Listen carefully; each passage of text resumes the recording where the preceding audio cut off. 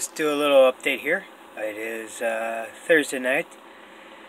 I have not been making too many updates since I've been home, but I've just been pretty much resting a lot. It's just so painful having these two catheters in, and after all these surgeries and treatments and things, just not fun.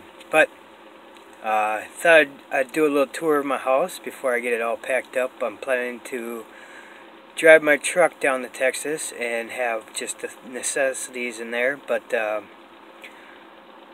just moving things around. But so here's a little recap of my house. This is behind me.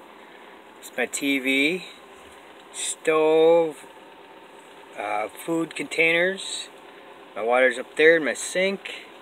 I got the bathroom, and then there's a closet and bathroom, shower, and very convenient. So this is my shelf of all my stuff.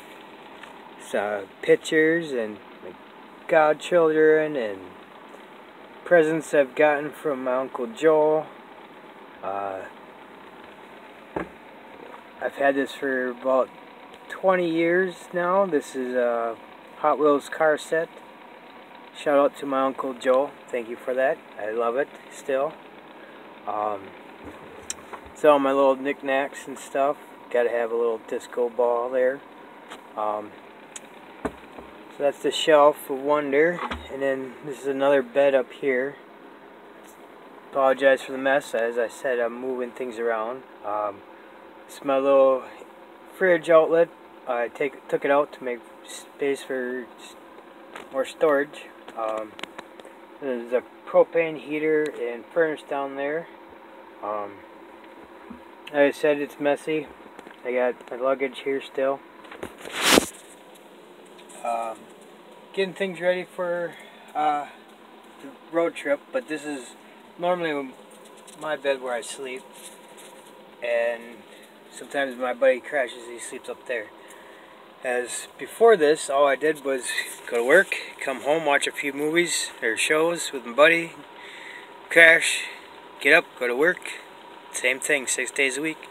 So all this not working is very tough for me. But anyways, this is another According to Jack update, and I'm glad that you guys are all following me and watching me and helping support me as I continue this journey. This is my little home. It's nice to be home in my little world. I'll show you the ceiling. Forgot. All this stuff glows in the dark.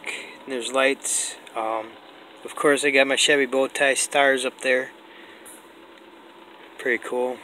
It is kind of in between winter mode and summer mode, as this is normally all blocked off and insulated. But open it up a bit since I'm home. So, still kind of weird, but anyways, welcome to my house.